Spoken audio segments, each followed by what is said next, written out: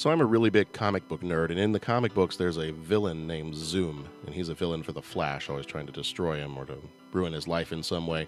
But I'm going to show you a zoom that can be your absolute best friend.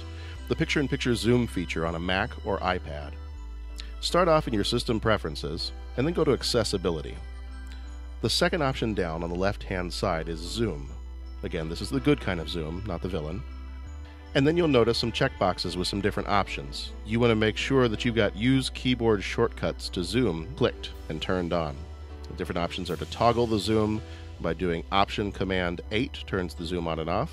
To zoom in is the Option Command plus or equals key. To zoom out is the Option Command minus or dash key. I'm going to choose the picture-in-picture zoom, and it gives me, when I do turn it on with that Option Command 8, it gives me this little panel here that I can move around the screen to zoom in on certain parts.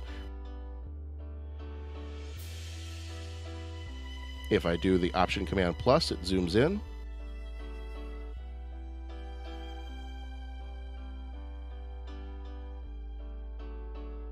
I can zoom in pretty far, and Option Command minus zooms back out again.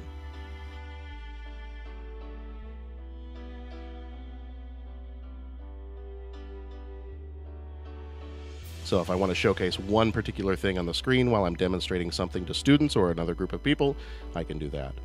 I'll show you what it looks like if I'm in a web browser. This can work anywhere on your computer. If I was demonstrating something in Google Docs, I toggle the pane open with Option Command 8. And then I can just highlight a certain part of the screen for my students. Again, I can zoom in and zoom out as needed.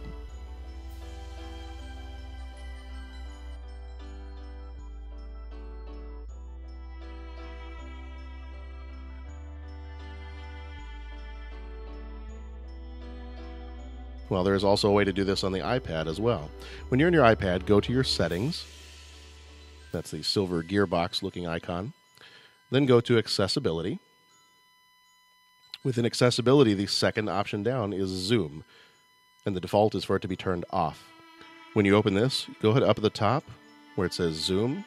You want to toggle that button to turn it green. You'll notice that there are some additional instructions underneath the zoom section. Look further down the screen and you'll notice I also have the zoom region set to window zoom. Using 3 fingers simultaneously, tap the screen.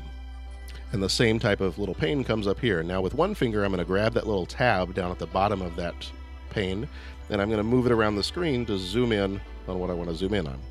Now if I want to zoom in and zoom out here, I take 3 fingers and I tap a couple of times, and then by moving my 3 fingers up or down within that pane, I can zoom in or zoom out of what I'm trying to look at. To make the zoom window go away again, go ahead and take your 3 fingers and tap twice simultaneously.